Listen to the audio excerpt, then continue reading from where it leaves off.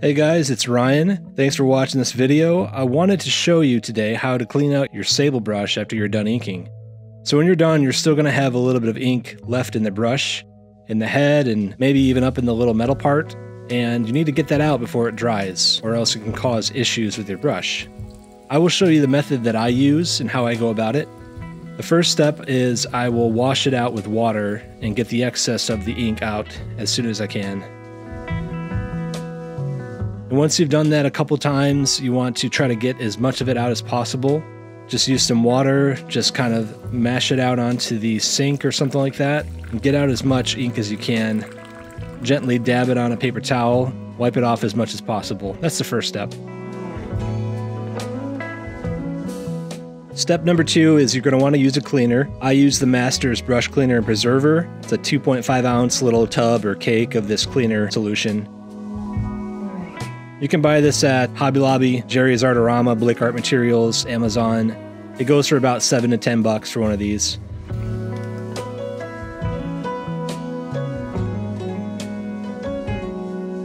And what you want to do is you want to wet your brush first, and then you want to start doing some circular figure 8 patterns on the cake here. You want to just swirl that out until you start to see the ink come out of the brush head onto the cake.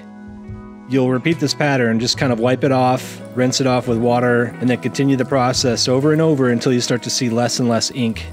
And you can kind of rinse the ink out onto the sink as well.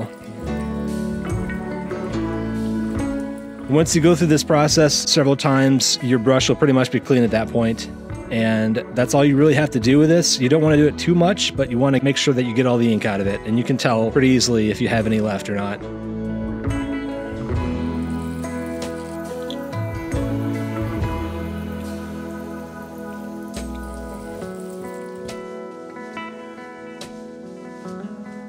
There you can see as I bring the brush in closer to the camera that there's hardly any ink left in there, probably none at all, maybe just a little bit. You want to test and see if there's any left at all, but if not, if it looks good, then go ahead and rinse it out a final time, and then you're done.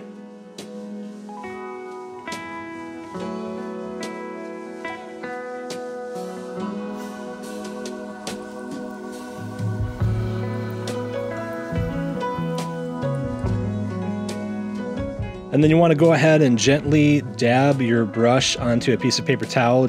Don't do this very hard, but just gently get the excess water off your brush just to see if there's any ink that comes out or if it's all completely dry. And if it's good, that's good. You can go ahead and store your brush until next time.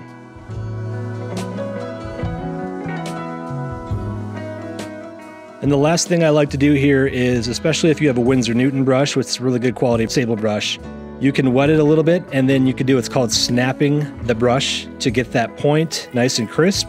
So you're going to go ahead and get some water on it and then just snap it against your finger, against your knuckle. And the brush head, if you've cleaned it properly, it should return to a nice crisp point. And then you can just store it upright and it will be ready to go the next time that you are ready to ink. And that's it. That is how you clean your Sable Brush. Do this every time and you will be able to use one of these brushes for several years to come.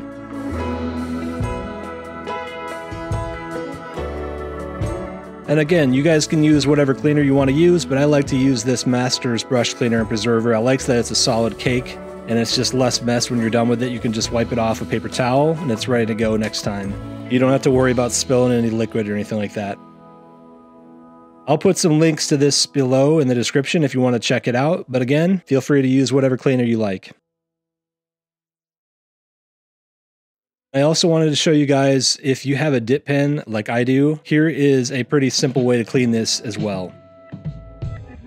So I use this Tachikawa pen holder, and I use some Tachikawa G Pen Nibs. Again, I can put links for those below if you want to check those out. They're not too expensive. The pen holder is about $7 to $8. The pen nibs, you can get them in packs, maybe $4 to $5 or so. The first thing you want to do is you want to pull the pen nib out of the holder so you can see if you have any ink on the underside or in the top or wherever it is. And to clean the pen nib, what I like to use is just isopropyl alcohol. You can buy this at Walmart pretty cheap. I pour a little bit into a jar that I have with me on my desk as I'm inking, so you can just dip it in there pretty easily. And then you just want to dip the nib into the alcohol and get it covered pretty well so that it's covered all over, and just gently rub it off onto the paper towel. You want to go on the top of it, you want to go underneath it in the bowl area of the pen, and just get all the ink out as much as possible. You don't have to go too rough. Get enough on there so that it's easy to wipe it off and clean it.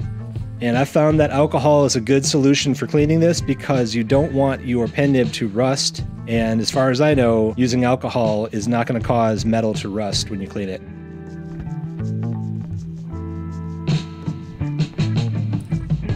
All right, next step is you want to clean any excess ink off of your pen holder. So clean it off the pen grip, anything like that. Again, alcohol is great for this. Alcohol doesn't cause the wood to do anything. It's just a really nice cleaner for this. It works wonders. And you can focus on the opening where the nib goes into the holder. That's a good spot to make sure you get all the ink off of that as well. And after you're done with that, you should be good until next time.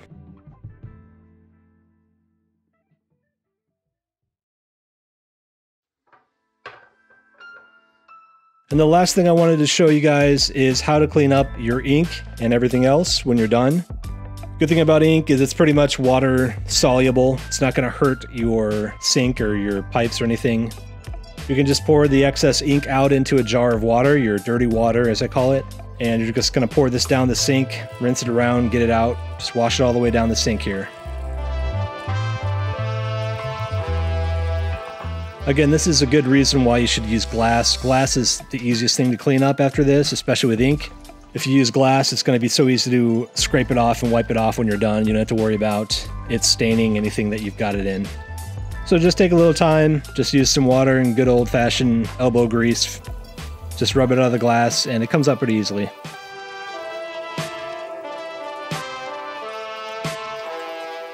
You don't even need a cleaner for this, really.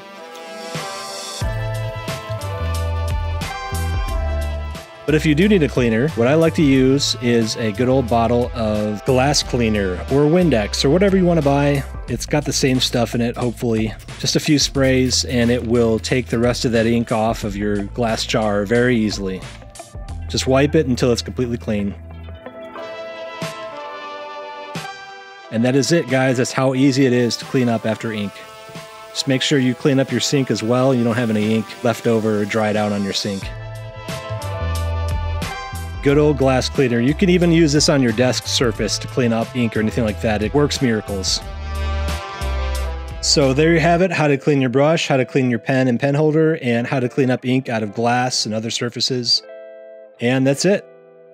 Let me know below if you found that helpful. And until next time, thank you so much, and God bless.